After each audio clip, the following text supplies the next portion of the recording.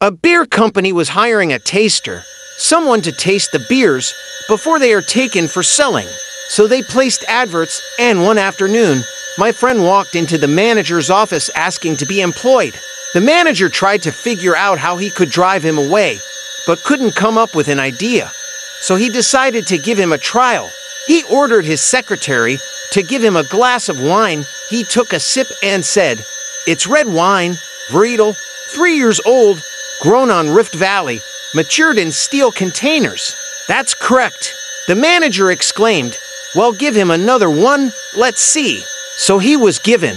He took a sip again and said, "It's Guinness, a combination of barley, roast malt extract, and brewer's yeast brewed around Thika Road in Nairobi, Kenya 2 years ago. Incredible," said the manager.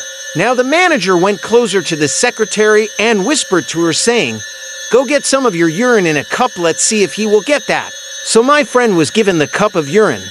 He took a sip, turned to the manager and said, "Female urine, 26 years old, 2 weeks pregnant, and if I'm not given this job, sir, I will tell your wife, who is responsible for the pregnancy." Both the manager and fainted. Don't forget to like, share, and subscribe. Share it with someone to bring a smile.